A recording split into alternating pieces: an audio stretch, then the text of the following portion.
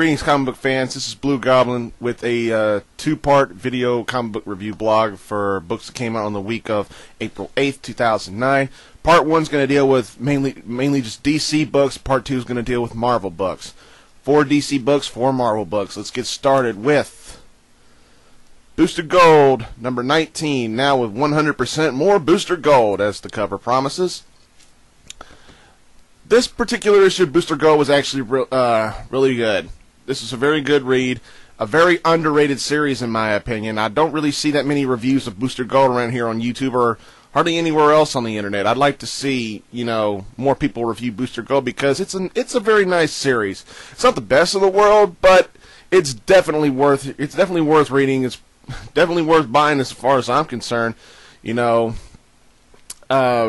now we got Booster Gold from the present and Booster Gold from the past, trying to figure out how to repair the time stream after, the Egyptian knives were stolen and everything like that. And Booster Gold's sister, Michelle Goldstar, she ends up disappearing. Where she is, we don't know. But that's pretty much it in a nutshell. It's very nicely done. I'd say go ahead and pick it up.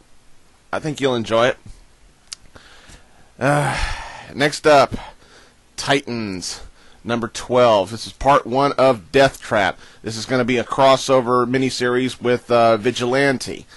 Sean McKeever, yeah. I don't know. I'm going to have to pull a Simon Cowl here and say it's readable, yet it's going to be forgettable. Is it worth reading now? Yeah, I'd say so. Is it going to be worth reading, say, in about 5, maybe 10 years? No. It's not going to be. This isn't going to be worth shit in the future. I mean, Sean McKeever. Usually, I was, told that Sean McKeever is a really great writer. He does really great stuff. But honestly, this is just average, just blah for me. I might get the. I'm going to continue with Titans because there's just a part of me that feels that this series is going to be kicked up a notch here in the future. Plus, you know me, I'm a sucker for the Titans. For this particular lineup, I'd say read it if you want to, but I wouldn't suggest you buy it unless you want to collect that miniseries with the crossover with Vigilante. Yeah. Now, next up, Batman, Battle for the Cowl, number 2. As I'm sure a lot of other Batman fans, called it. The identity of this new Batman is revealed in this issue and isn't really that surprising. But I guess it makes for a good story. Tony Daniel does some really nice writing in here. I've seen a lot of other reviewers on the internet. I've been seeing a lot of mixed reviews. Some say this is good, some say this is bad. But I'm not generally one of those comic book fans who likes to skim into, with some exceptions here and there. I don't like to, skip along and find spoilers and find out what's going on in August of comic books or something like that, like I said, with some exceptions, every once in a while, I'll tend to, look and see what's coming in the comic book, coming in a couple of months, But there are a lot of people who say they already know what's going to happen at the end of Battle for the Cowl, so why even bother doing it, I try to look past stuff like that, and I just tend to read a good story. This is a really good story. It's really nicely done. It's definitely worth buying. It's definitely worth reading. It's definitely worth having and collecting as a Batman fan. It's very nicely done. What happens on the last page of the story kind of surprised me. Didn't shock me, but it surprised me.